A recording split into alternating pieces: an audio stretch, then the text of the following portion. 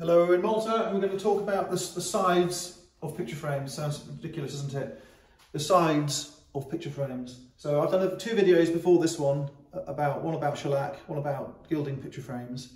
And the idea really is, if you're buying a picture, to help you value it, date it, find the origin, work out whether it's a good picture or not. If you use the frame as a source of information, that is often helpful. But of course, many frames are new frames on old pictures. The frames taken from other pictures and cut down. They can be reproduction frames.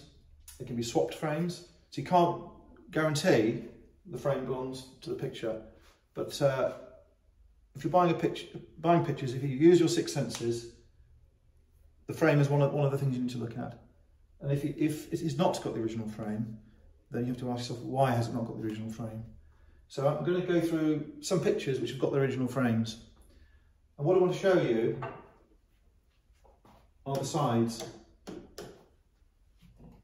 When the gilders made the picture frames, they would save money and save time by not gilding the sides of the frame. They would gild the front of the frame, and they would use a gold coloured paint, an ochre paint, a water-based ordinary matte paint to paint the sides. And in Malta, 50% of the paintings originally had ochre on the sides. In England, it's the same, 50%. When a picture now goes for restoration, the owners don't want the picture to come back with ochre on the sides. They'll get the restorer to gild the whole thing. And of course, there are pictures where the frame should be gilded on the sides.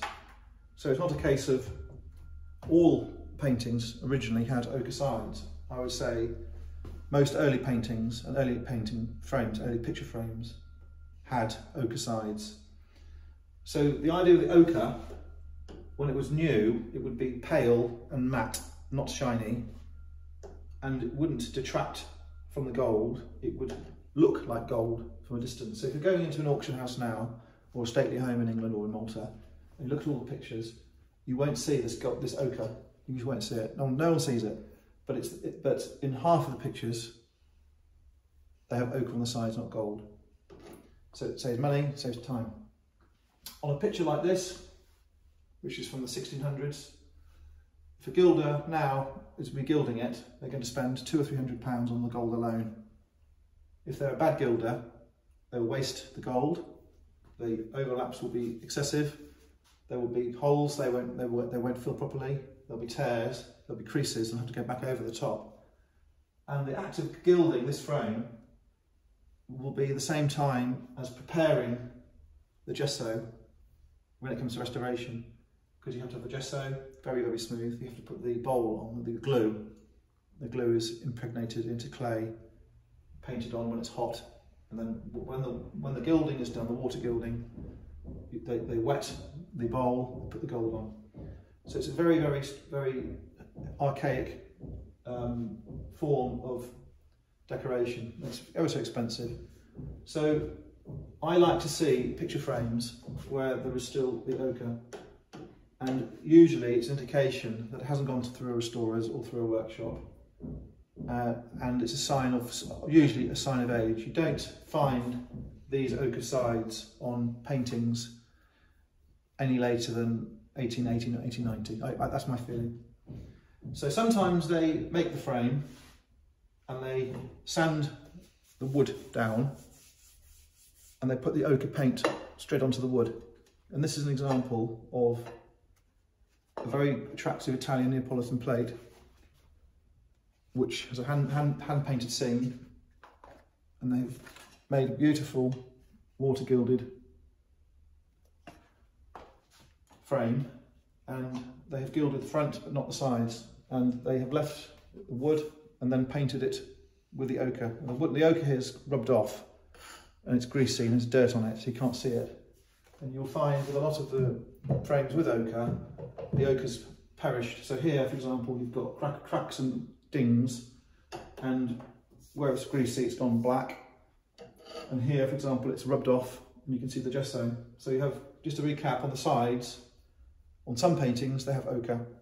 On the ones with ochre, some of them have gesso underneath the ochre, some of them are painted ochre on the sanded wood.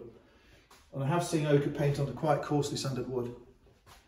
So these three here, the pair and the single one, are examples of ochre paint on a gesso platform which has been put onto the wood. So that's what's going on here. Sometimes you'll see Florentine mirrors or carved frames, and they use a yellow bowl. This is a red bowl. If you were to rub it, you'd find red coming through. In these Florentine frames, if you rub them, you get the yellow coming through. And you'll find with a Florentine frame and the Florentine mirror, usually, they will paint the whole thing. And I suspect if they're painting the area to be gilded in a bowl, what they're not going to do is just use that paint on the front and then get a different ordinary paint to the back. I think they paint the whole thing. And because this paint has glue in it, it glues together the components, wooden components of a Florentine frame, which are usually made in kit form. And the glue is very, very hard. It's applied when it's warm, it hardens. And in those Italian Florentine frames, you'll see this yellow over the whole thing, all the way around the back. The whole thing is 100% covered in this paint. So I hope that's been interesting. Keep an eye out for ochre sides.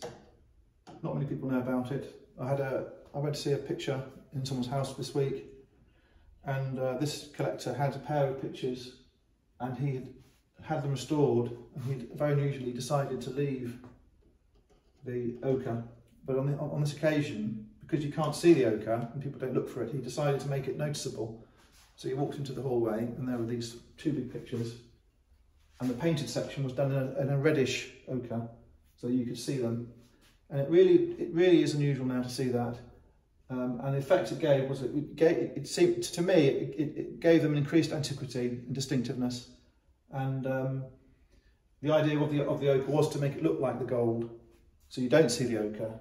But I think that for me, if I was having one restored, I also would ask to have it made obvious to the eye as a talking point. Thanks for looking.